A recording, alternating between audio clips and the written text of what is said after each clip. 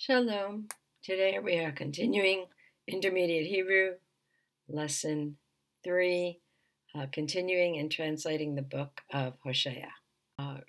Going over again, chapter 1, verse 6, V'tahar od, and she conceived again, V'teled bat, and she gave birth to a daughter, V'yomer lo, and he said to him, that is, Yud-He-Vav-He said to Hosea, Kra Shema, call her name, Lo Ruchama, no mercy, no pity. So we are reviewing several meanings from Tanakh about what exactly this kind of mercy is. Ki lo osif od, I will not continue anymore, arachem, to have mercy at Bet Yisrael, on the house of Israel. Ki naso esa lahem, and we'll discuss that phrase in a moment. So we have already said that rechem is another word for womb, and it's this kind of mercy that he is talking about. One more example we see from Bereshit Mem Gimel, Pasuk Shloshim, Genesis 43, verse 30. V'yemaher Yosef, and he hurried Yosef, ki nichmeru. Let's look at this root. The root chamar means to be hot or to burn. We see it here in the nifal. It's like burning inside of him. What?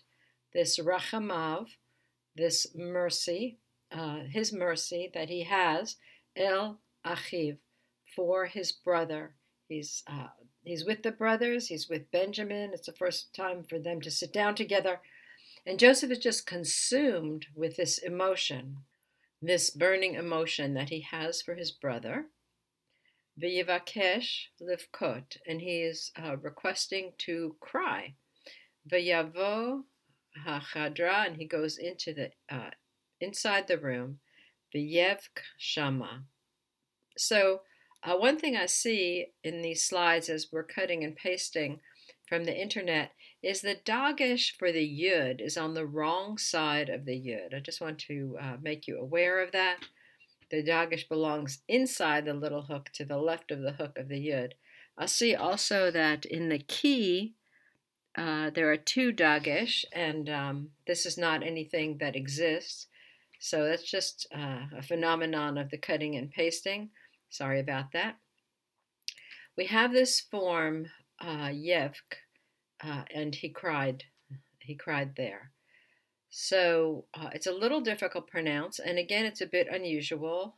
We don't ordinarily have a dagesh in a kaf sofit, but it does occur, and this is an example. So it makes a little bit difficult to pronounce. Vayevk. The root to cry, bacha, is bet kaf he.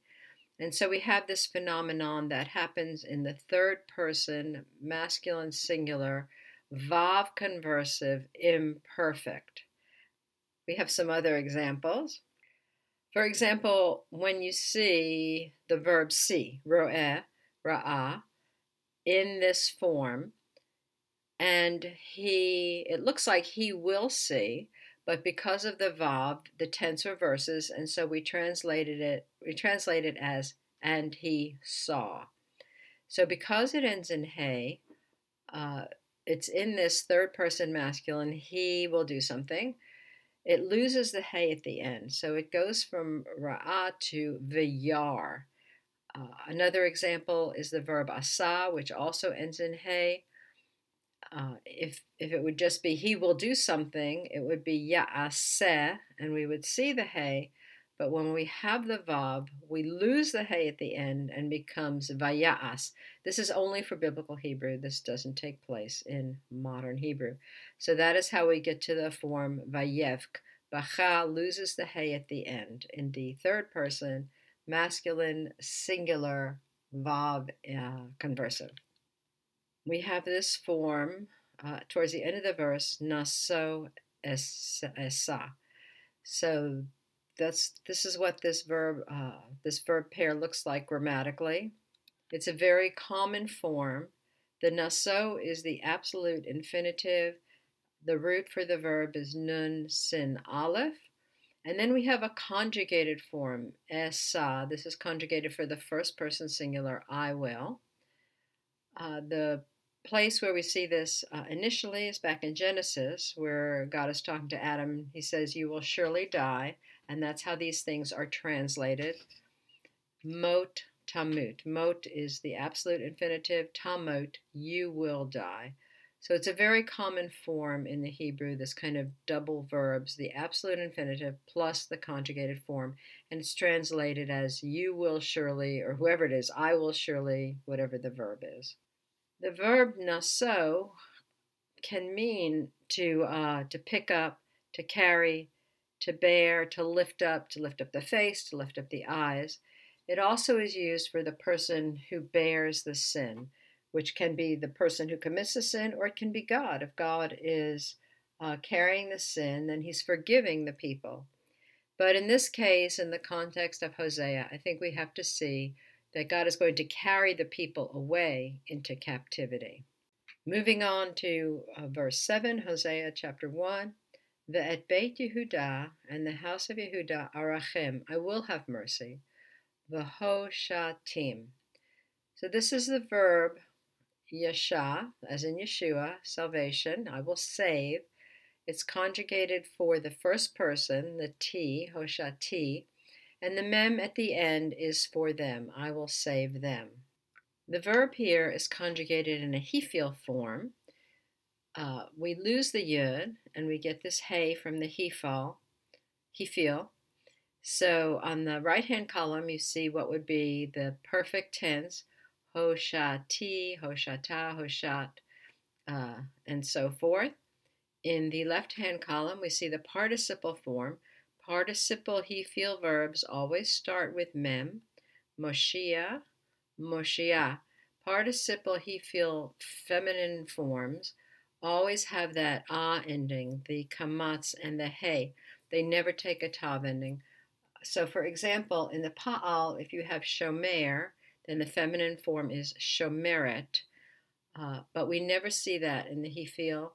If, for example, in pa'al you have oseh, then you have oseh, osa, and the feminine form is the kamatz and the hey, and that's what you always have in hefil. Moshi'ah, and then you would have moshi'im and moshi'ot. So these are the perfect and the participle form. We're turning to the text. Hoshatim, I will save them. B'Yehovah Elohehem, by Yehovah their God. V'lo oshiem, and I will not save them.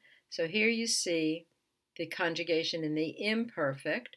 We lose the yud again. We don't have any hey, we have aleph. Oshia, toshii, and so forth.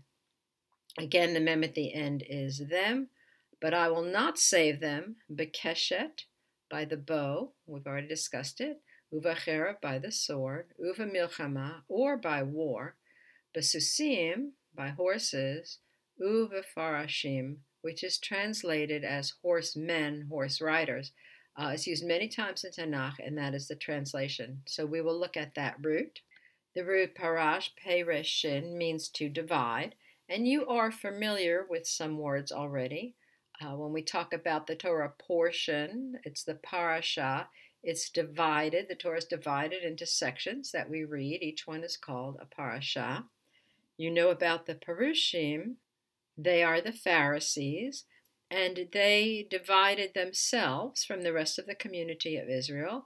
They felt like they were not living, the rest of the community was not living a holy life, a Torah observant life, and so they separated themselves to live a more holy life. Here is an example of this root again in Yechezkel Lamed Dalet Pasuk 12, Ezekiel chapter 34 verse 12. Ke vakarat roeh edro, as in the visiting of the shepherd of his flock. Let's just go sideways for a minute and look at this root for vakarat, for visit, bakar. You probably know this root in terms of the word boker, which means morning. Morning is the time is defined as a time when you can distinguish someone coming towards you from so many paces, whether they are a man or a woman. So it's a very, very, very early light and being able to distinguish them. So the root of bakar comes to mean to distinguish. So the shepherd or the whoever is the ranchero, he's taking care of the cattle. He's going to be coming to look over his cattle to distinguish which ones he's going to breed together, which ones he's going to put someplace else, which ones he's going to sell. So the idea of visiting in order to distinguish the cattle, that is what we're looking at in this Ezekiel verse. Okay, when is he coming? B'yom heyoto. Heyoto is from haya. It's the absolute infinitive. And the O is his. The day of his being, betoch tono, in the midst of his tzon, his sheep, nifrashot. And so here this is translated as scattered.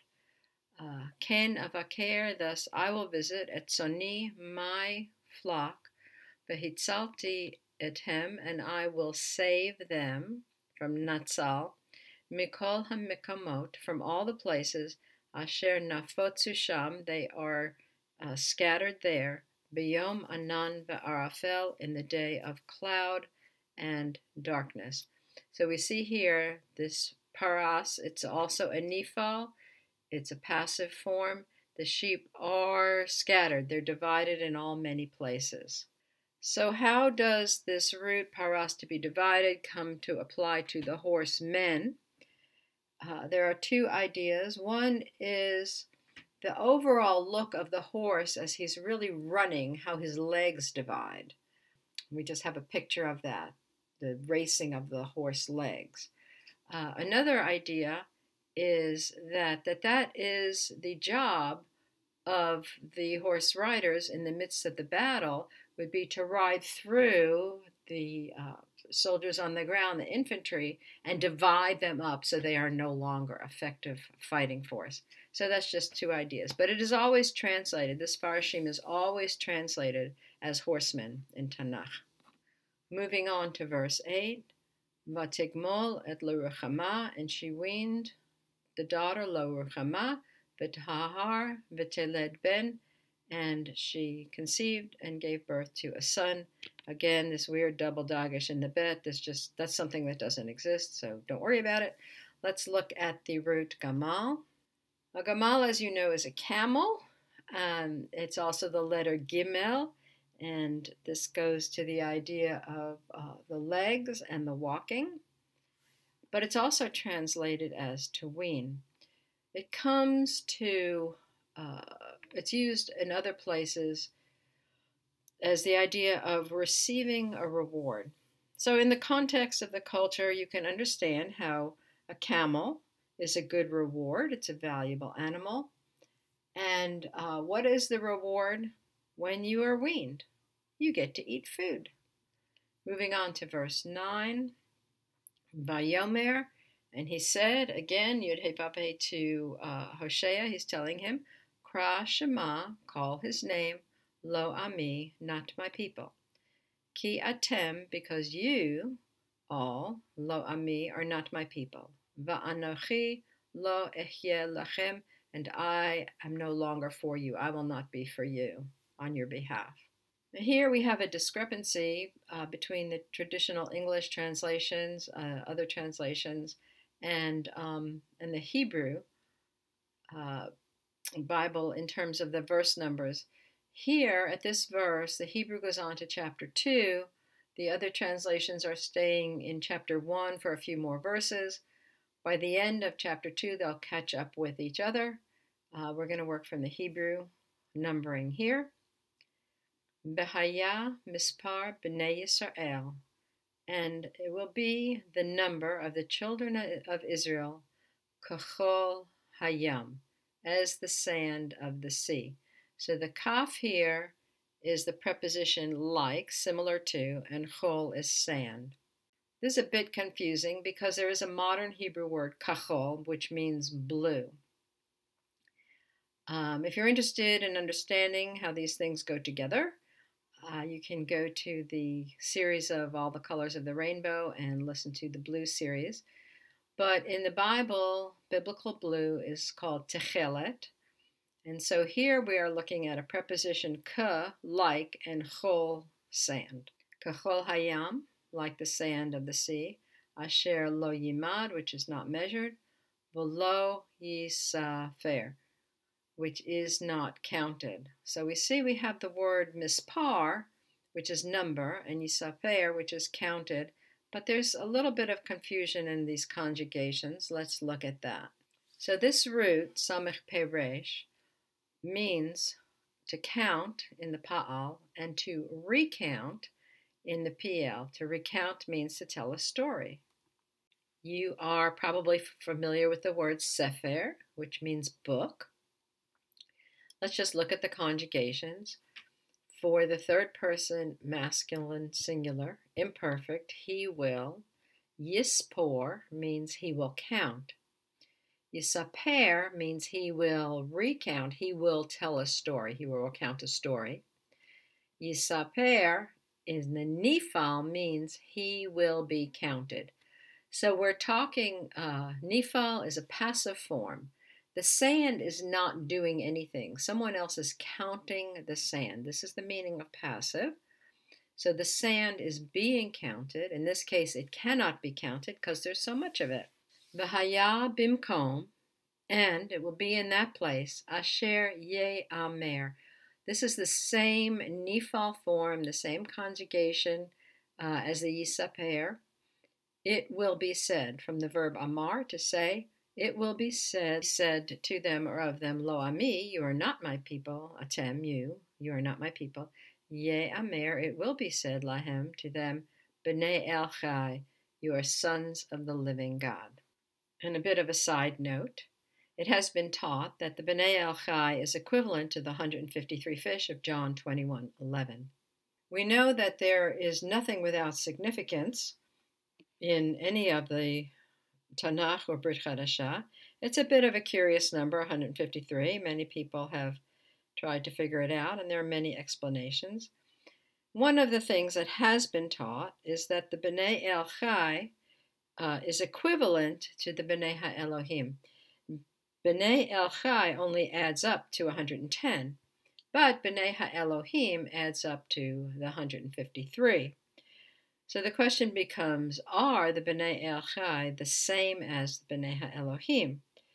If you look and find the places where it actually talks about B'nai HaElohim, you'll find that it's mentioned twice in Genesis 6 concerning the Nephilim and the B'nai HaElohim that were taking the daughters of men. It's mentioned twice in Job at the beginning and also once at the end. It does not appear in those cases. It might be mentioned one other time in Psalms. It does not appear in those cases that they, B'nai HaElohim, are human beings, but I'll leave you to figure that out. There are a lot of other explanations about the 153, but this presentation is not about that. We'll have to do that another time. Moving on to verse 2, v'nikbetzu. Again, this is a nifal form. It's a passive form. You already have a context for this root. Kavatz means to gather. You know the word kibbutz in Israel. This is a collective farm where the people gather to work together. So they are being gathered. Who? B'nai Yehuda, the sons or children of Judah, Uvnei Yisrael, and the sons of Israel, yachdav, together. V'samu lahem, and they will set for themselves rosh echad, one head, one leader. Va'alu min ha'aretz, and they will come up from the earth. Ki gadol yom Yisrael, because great is the day of Jezreel. This is not a form of Yisrael, of Israel. This is Jezreel. We talked about it when he was born and who he is and what his name means. So next week We'll continue on. Thank you very much for your time. Shalom.